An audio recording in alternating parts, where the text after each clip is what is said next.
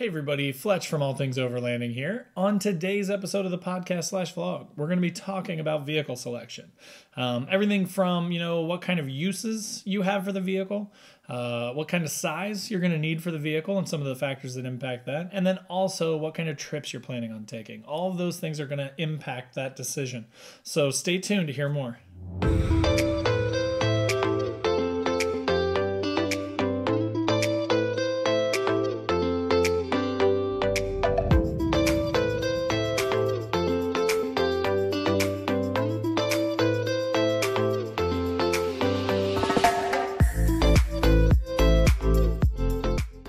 All right, guys. So as I mentioned on today's episode of the podcast/vlog, we're going to be talking about vehicle selection.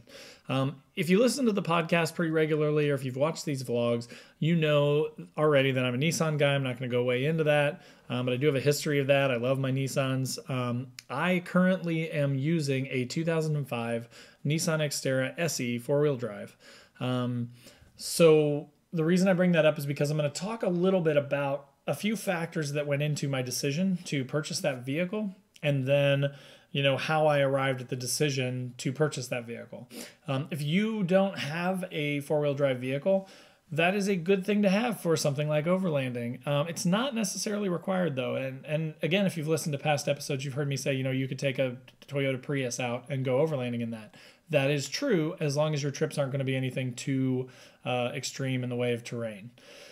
So again, today we're talking about vehicle selection. I'm going to keep my bias out of it, even though if you don't own a vehicle and you're looking for one, I would highly recommend a Nissan because the price is going to be low and also the value and reliability is going to be high.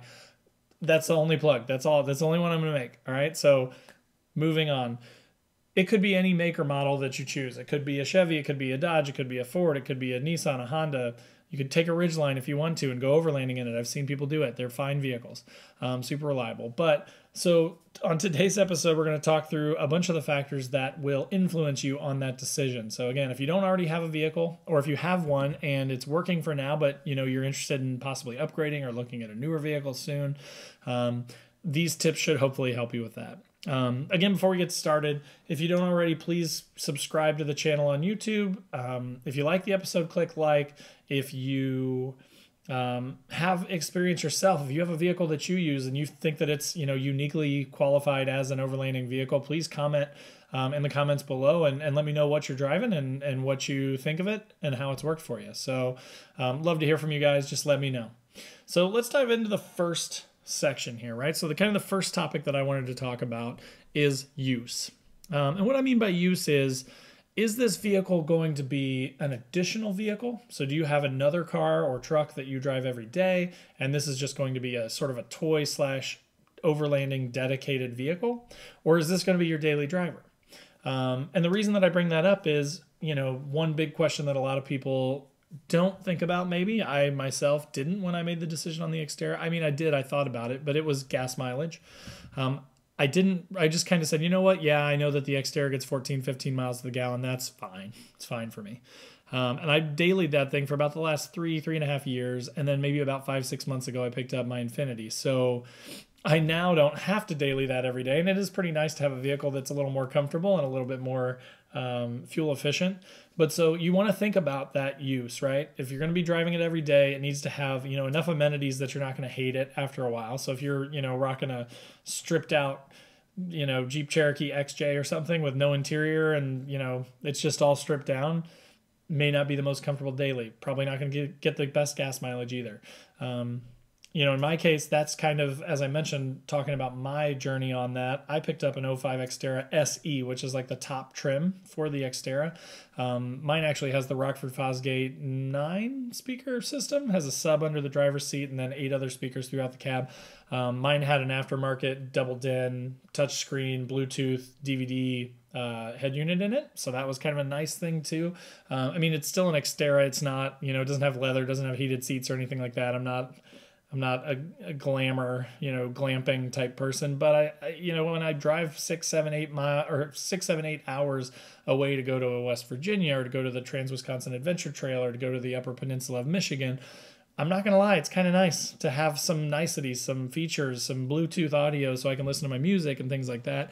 Makes the trip a little bit more enjoyable. Same with dailying it, right? Driving it every day. It's just kind of nice to have some features with it, right? To have power windows, to have heated mirrors, things like that.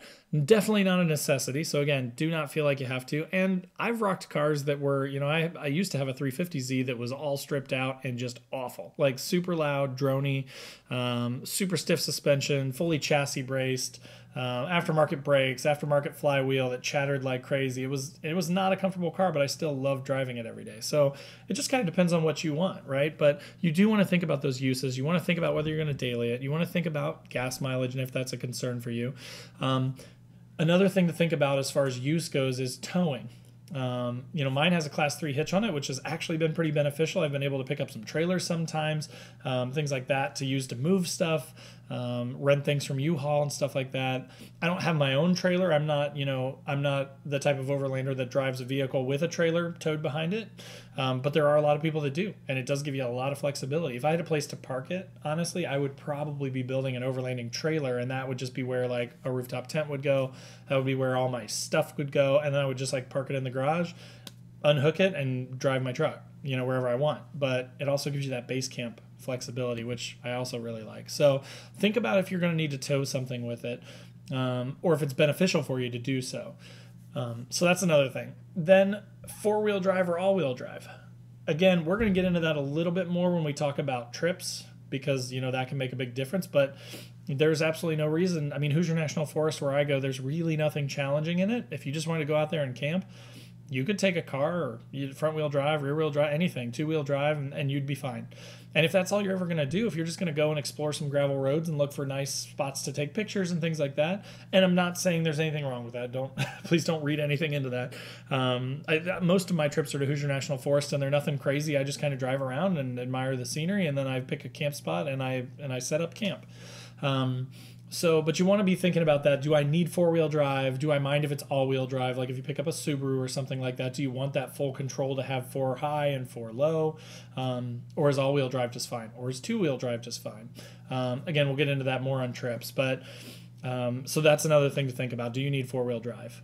And then kind of lastly, under the use category here, when you're looking, are you the type of person that just wants a super reliable but stock vehicle and you just want to rely on that? Like, would you buy a Pro 4X trim or off-road trim, depending on what year you're looking at, Xterra or Frontier, and just kind of let the factory make those modifications for you? But then, when you do that, the benefits are that you get something that is going to presumably be more reliable, right? Because it's not been modified, or the engineer's design has not been changed outside of original spec. So, you got to think about that too. Or, because in a lot of cases, so when I bought my Xterra, tying back to my experience, I bought a stock one because I got a really good deal on it compared to what I was looking at. I was looking at mostly stock ones anyways, just because they were available. Like, I couldn't really find any that were highly modified that were close enough to me that I wanted to look at. So I bought mine stock, and then I modified it myself over the last 4 years. But if you know a little bit about vehicles and can kind of check them out mechanically, you could find an Xterra like mine or more heavily modified than mine for probably about the same price as a stock one would be.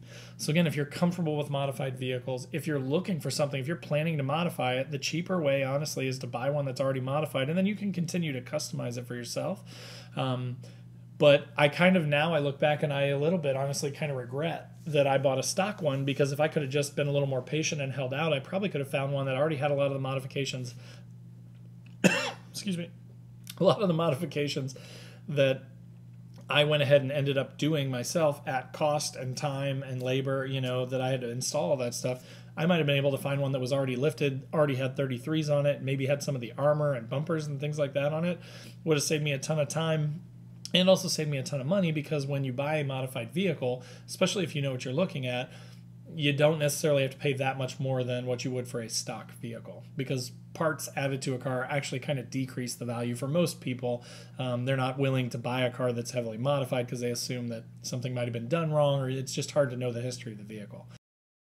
So that kind of caps off use, right? So the next thing that I wanted to talk about was size. And the size of the vehicle you know, you need to think about a few factors that will factor into the size that you need. So for example, in the Nissan family, I've got a Frontier, which is the truck with four, you know, you can get a 4-door in that, and then with the bed, a little bit smaller than the Xterra, obviously, because it doesn't have the rest of the enclosed space. The Xterra is basically the same vehicle, but with the SUV back on it. And I have 2 kids and a wife, so that's why I was kind of like, the best way to do this for me would be the Xterra, plus this is just a thing that's sort of unique to Nissans. The Frontier, in almost every case, is $3,000 to $5,000 more for a similar, you know, year make or year trim and mileage Frontier. So when I was looking at my Xterra, I looked at Frontiers, and they were all about $3-4 grand more than my Xterra was, with about the same miles and the same trim. So in that case, it made more sense for the SUV because of my family, and it also made more sense just from a price standpoint. I didn't want to pay extra just to have the truck bed, because I didn't need it. So as far as size goes too, so family is, you know, one sort of thing, or friends. If you're taking a lot of friends, if you have dogs, there's, you know, a lot of folks that I know that bring like a couple big dogs with them. If you need that interior space, then you want to think about that when you're thinking about the size of your overlanding rig. Another one is your sleeping arrangements. Are you going to be sleeping in a tent? Do you want something that will go on a rooftop tent? Or are you going to be sleeping in the vehicle? Because there are a lot of folks that will build bed platforms inside of their vehicles, even in Xterras. I've seen it before. So if you plan on sleeping in the vehicle, then you definitely want to think about size. Like, so again, there was Frontier, then there was Xterra, and then I could go with an Armada, right? The big 8-seater, 5.6 liter V8 full-size SUV. For my case, you know, that thing it's awesome, but there's less modifications available than the Xterra. It's a bigger rig, so getting it in and out of stuff, you know, I do like to go off-roading occasionally, just like to an off-road park, but then I also like really tough terrain, overlanding type stuff too. So just with the modifications and stuff like that, I was like, you know what, the Xterra is the most rugged one that I can get. It's also the cheapest. You know, you jump up in price when you go to that full size. You decrease your gas mileage when you go to the 5.6 liter V8. So those were all things that I had to think about. And then as far as size goes too, you want to think about stuff. So if you don't have a family, or if you don't have dogs, what kind of camping do you do? Are you like a backpacker style where you have everything in a backpack plus a tent and that's it? Or are you the type that is going to bring, you know, like I have the full drawer system now in the back, and I've got cooking stuff and, you know, a double burner stove and all that stuff that I want to bring with me. Cooler, big water jug, you know, chainsaw. Like I've got a ton of stuff, right? I'm a gear guy, so I bring a ton of gear. Are you that type of person? Do you need a lot of room for your stuff? Because you want to think about that as well. And then sort of the last thing, and I hadn't really thought about throwing this in because I've always been a used car person, especially for something like overlanding / off-roading, because I would feel, if I bought a $60,000 brand new truck and went out and tapped a tree with it, I would be pissed. But, you know, a lot of folks that I've seen, especially nowadays in the overlanding trend, are picking up like new diesel Colorados, you know, Chevy Colorados, or, you know, newer, you know, like the Gladiators. People are picking up a lot of Gladiators and then instantly taking them off-roading or overlanding and things like that. So you want to think about, do I need a new vehicle or do I need a used vehicle? With the new, you get warranty, you get, you know, the fact that it's new, so you don't have to worry about maintenance or anything like that. Did the last person take care of it? But with used, you know, then you're saving all that money that you may have spent on the new one. And again, that heartache, right? If you happen to tap a tree or slide down somewhere that you shouldn't, or scratch, you know, branches down the side of your vehicle, if it's brand new, that hurts a lot more than if it's, you know, a 10-year-old used vehicle. So that can impact the size too, because again, you might be able to buy a small new truck for $30,000, or you could buy a used, you know, full-size Armada and put all the modifications on it for $30,000, right? So you want to think about that too when it comes to size. So that kind of caps off size. All right, so for the final part here, trips. This is probably one of the larger influences on what kind of vehicle you end up picking. So for example, if you're somewhere where there isn't anything nearby for you to get to, and you have to drive hours and hours and hours to get to a location to do overlanding, let's say, right? So I'm in Indiana, so I actually don't have a ton of stuff super close to me, but I can go to Hoosier National Forest within an hour and a half or two. So I'm not complaining. It's not too bad. But, you know, a lot of my trips have been West Virginia, about 8-9 hours. Trans-Wisconsin Adventure Trail, 4 to 5, 6 hours, somewhere in that ballpark. The Upper Peninsula of Michigan, 6 to 8 hours, you know, that kind of stuff. So again, if you're going to be driving super long distances and things like that, it may actually be in your best interest to pick up something like, you know, a 4-cylinder Subaru Crosstrek or something like that that has enough ground clearance that you can get through most things, but that would be fine for gravel roads, but can still get, you know, mid to high 20s, low 30s on the highway. Sometimes I wish I had something like that because of the distance that I've taken on some of these trips. Now, of course, when I get to, you know, like West Virginia, for example, when I got to West Virginia, there were some big rocky, you know, water crossings that we did and things like that. In that case, I was glad to have, you know, the big meaty tires and lots of ground clearance and armor underneath of it and all that sort of stuff. But I mean, honestly, we were there for about 4 days, and that probably accounted for half an hour total worth of the driving than the 10 to 12 hours a day that we did in 4 days. Maybe a half an hour I needed, you know, that ground clearance and those big tires and that armor. So if you think about that and you just say, okay, well, I'm not going to do the crazy stuff. I'm not going to go out and go through these big water crossings or do rock climbing, you know, that sort of stuff, these crazy trails, but I want to go and explore some semi-challenging trails. You could probably do that in a smaller, more fuel-efficient vehicle. I actually know a guy that has had an Xterra for a long time, and he recently made that exact decision, right, to like switch to a Subaru because he gets a lot better gas mileage with it. It's newer because his Xterra was around the same age as mine, so it was an upgrade for him from a reliability standpoint, a mileage standpoint. So, you know, that's definitely something you want to think about. As far as your trips go too, you want to think about how long are your trips, right? So one of the tougher things is if you get something smaller like a small Subaru or an Impreza or a, you know, something like that, is you're not going to have as much room for stuff. So if you are into like week-long, 2-week-long trips, you know, a larger vehicle may be better. There are options. You can get, you know, things for the roof of your vehicle. You can get things for a hitch for the vehicle to add more storage, but they're still limited. I mean, there's only so much you can do from a space standpoint. So you need to think about what your trips are and how long they're going to be and what kind of stuff you're going to need to take with you on those trips based on that length. And then kind of the last thing is when you're talking about trips and you're out in the middle of nowhere, so you drive hours and hours away from your house. If something were to happen to your vehicle, is it a vehicle that is common enough that you could, you know, in West Virginia, in the Upper Peninsula of Michigan, could you find a dealership or some sort of place that may stock the parts that you need if you don't have them on you when you take the trip? So that kind of ties into reliability a little bit. It's a little different than reliability. It's more like readiness of parts. So like, you know, old school Range Rover Defenders are cool. But if you have one of those things and you're in the Upper Peninsula and it's 60 years old or whatever and it breaks down, can you find a new drive shaft for that thing? Can you find a lower control arm, an upper control arm, you know, whatever breaks, a U-joint? Can you find any of that stuff in a pinch if you are in the middle of nowhere? So you want to kind of think about that too. Think about your trips, think about where they take you. Again, if you're staying really close to home and you don't have a family and you're not too into gear, you could go with a smaller SUV. You could go with a pickup truck like a Tacoma or a Frontier really easily and make that work. If you're going super long distances and mostly not super challenging rocky type stuff, but more gravel road type stuff, you could go with like a Subaru, you know, Crosstrek or Forester or something like that that will give you good gas mileage, nice comfort and amenities, be reliable, but still have all-wheel drive in case it snowed or in case you get into some sloppy stuff. So that could work for you then too. And then if you have like a big family, or if you have a, you know, 2 kids and a big dog or 3 dogs or whatever it looks like, and you have to tow a lot, then you might want to go for something like a full size, like a big full size quad cab, you know, Power Wagon or F-150 or, you know, your Nissan Armadas, those sort of things that give you more room. Or if you're sleeping in the vehicle a lot and you just want that extra space for gear and yourself to be able to sleep and build a platform in there, then a full size might be a good option for you there. So that's kind of the summary. Hopefully that kind of wraps it up for you guys. Again, wanted to keep it around 20 minutes like always. So if you made it this far, you made it to the end, thank you again. You guys are awesome. I love you. So yeah, that pretty much wraps up this episode. Hope you enjoyed it.